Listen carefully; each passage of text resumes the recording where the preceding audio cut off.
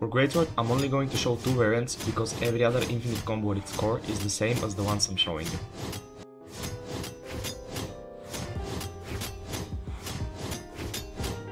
First you're gonna do side light and light, then you chase dodge or dash forward while pressing and light, and then just side light. After that you go behind the opponent and repeat. Once again side light and light, but this time you're gonna dash jump fast fall with dair, then end light. After that you just go behind and repeat.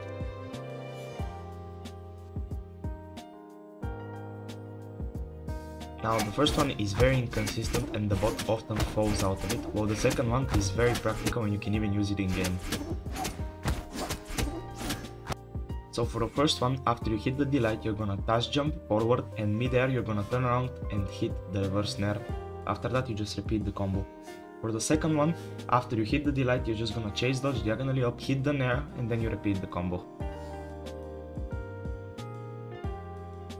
This one you have to press your down directional button and your forward button at the same time with shift, so you dash instead of chase dodge. This one is pretty self-explanatory. You just dair and then you chase dodge. You have to turn around in the middle of the chase dodge, grab them with the nair and then dair, and you just continue the combo.